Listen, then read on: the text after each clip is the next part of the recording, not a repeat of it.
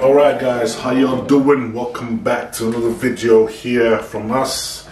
And today I just thought I'm gonna take you guys through a shoulder workout today. You know, we're officially 3 weeks out from the Arnold Classic, 3 weeks out from, actually, no, my bad, 3 weeks out from our last show, Boston Pro. So yeah, I just, you know, thought we'd run you through a simple workout today, a simple shoulder workout. Obviously where we're on a rebound and we're still in our rebound phase of it, we tend to try to keep things moving in terms of like, we want to, you know, keep our training going, but try to keep everything in moderation because of the water retention that goes around the joints and how prone and how easy we are to actually get injured during this phase of things where you're holding a lot of water around your joints and muscle aches and stuff like that. So today we're going to show you, it's not going to be anything crazy, but we're going to take you guys through a shoulder workout and show you where we are, you know. So one of the things we like to capitalize on that I also realized obviously from last prep and rebound and going to last show was how much we can improve through the rebound phase and how, you know, I've learned from Milos to capitalize on the rebound phase of everything, you know. So that's what we're trying to do this time as well. So we have 4 weeks of rebound, 8 weeks of completely having a rest, and then we're going to start the off season after that, but that's where we are at the moment. So all in all, I'm going to run you through my shakes and what we're having as usual. What I do for my intro workout as usual, I like the bloodshot and the intra R3 as I always do. I always like mixing them together. One of the reasons I like to mix the bloodshot instead of just having it right at the beginning of my workout is basically, I know a lot of guys just have it straight in and they go to workout, but I feel like when I put in my intro workout shake, I'd have this steady release all through the workout, not just at the end of it. So I put a scoop in there, and then a scoop of intro R3 as well. It's worth mentioning that the dog has been prevented from entering the kitchen because he's been very disruptive at the moment. Yep. So the noise he's making is because he wants attention outside and not allowed in. Always wants attention. So nice. That's what I have. Get that nice mix.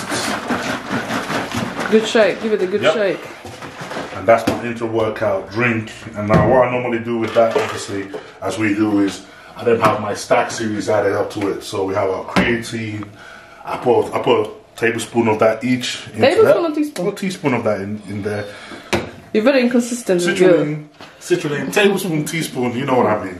Teaspoon. No, we don't. Teaspoon. There's a difference between tablespoon and teaspoon. Teaspoon.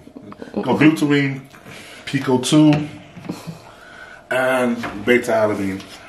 Now these are the ones I have in my stack that I'm having through my intro workout. I put a teaspoon or tablespoon teaspoon into my intro workout shake to keep it going, okay?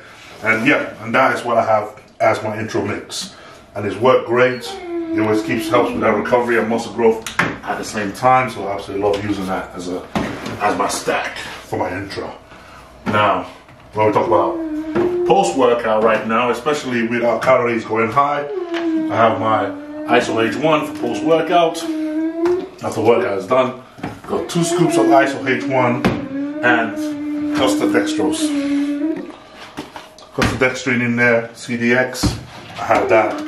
1 scoop of this, 2 scoops of ISO H1, and that's why I have my post-workout. And I have that with banana. So show us your banana, man. Show us your banana, please. I have that with my banana. I want to see your banana. Bam! My mighty banana. Don't even go there. That's why that is a decent banana. That is a decent banana. And that is my post-workout at the moment. Shush. 2 scoops of that.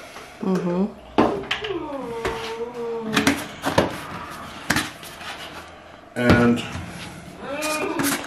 1 CDX.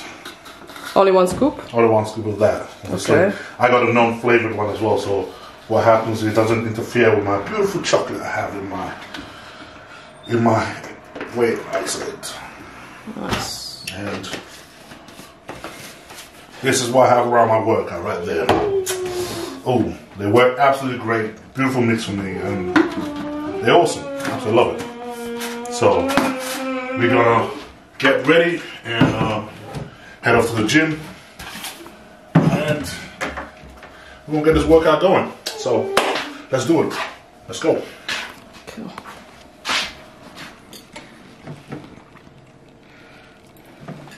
Do you eat just before the gym? So, you know, I never go to the gym hungry. I never go to the gym with an empty stomach, man. I eat right before I train. I always do it because I don't like training on an empty stomach at all. So, I'm gonna finish this meal, get in the car and go to training. It doesn't, regardless of what training I'm doing. I never go to the gym with an empty stomach.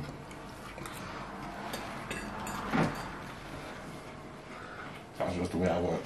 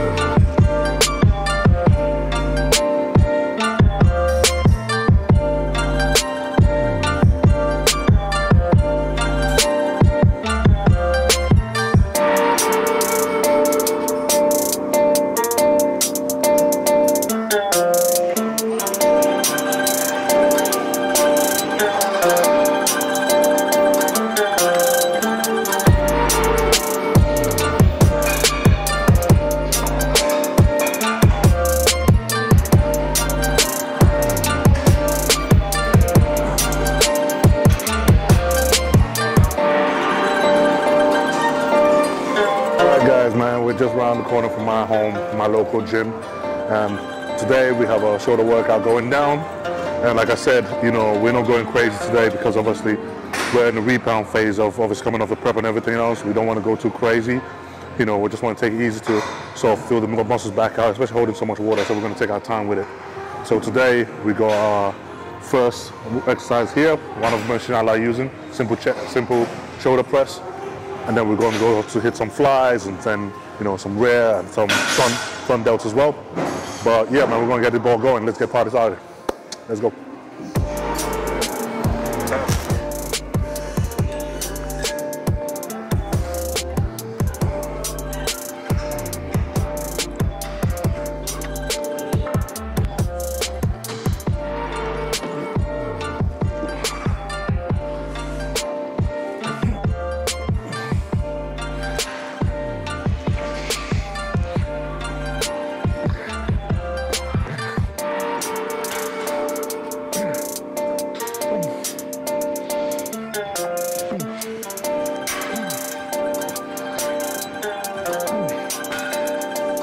So, honestly, I know people ask, like, you know, why do I prefer using machines when it comes to some of the workouts compared to free weights? And my thing is this, man. I know with machines I can keep on control in actually through the reps, range, and the sets.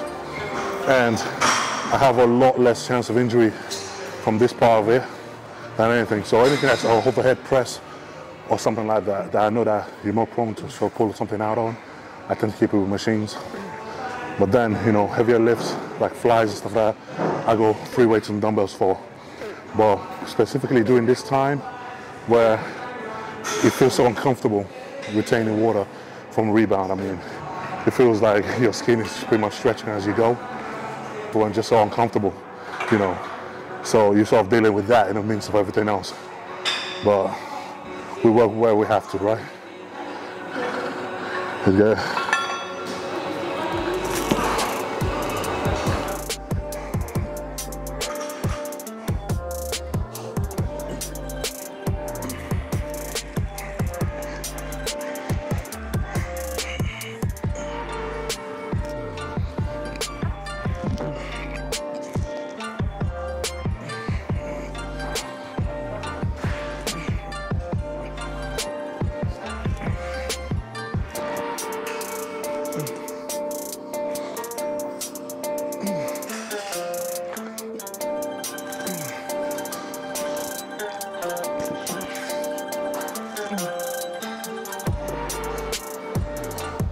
So our plan for the rest of the year, so obviously coming off stage, we had a week of just rest and obviously relaxation. No gym, no diet, just completely let the body rest out for a week. And then the following week after that, we got 4 weeks of rebound. And basically, rebound phase, we basically want to get the body to sort of almost go back to that off-season phase, go back to a new stage of normality. I want to maximize our muscle building during the rebound, because one of the things that working Milos has taught me, especially from last year, was how we can maximize muscle growth in the rebound phase. Now, it's something I never took seriously, something I never really put much interest in before. But after what we were able to accomplish last year, going from one show straight into rebound and then prepping again for another show, I managed to put on size in that. It's something I have to come to the fact that I have to believe in fully.